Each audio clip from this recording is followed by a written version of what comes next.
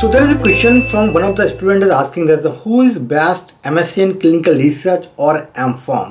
So if you completed your bachelor degree in your home country, now you are looking to migrate in Australia, you want to do any master degree, which is the best for you, whether it is a master of pharmacy or clinical research. Okay, so I can say that the master of pharmacy is the best course, because once you completed this course, then you are eligible to apply PR visa और job tab. Most likely you will get the job as well. No, तो job का visa का there is no issue for you if you are doing master of pharmacy.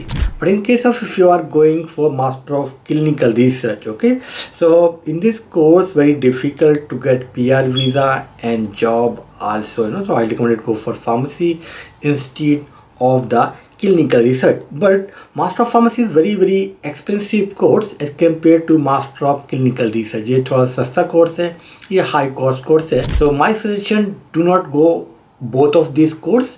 You can go affordable course like master of public health, master of healthcare management, or MBA.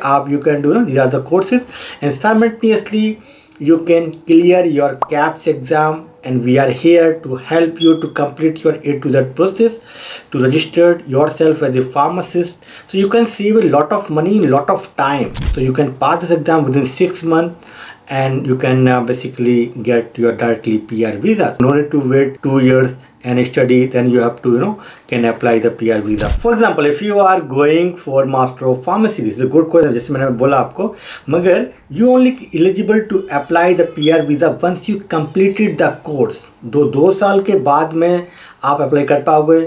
और अभी अगर आपने caps कर लिया तो आप within 6 month में आपको जो है PR मिल जाएगी, आपको जॉब मिल जाएगी, आप फुल टाइम वर्क कर सकते हो.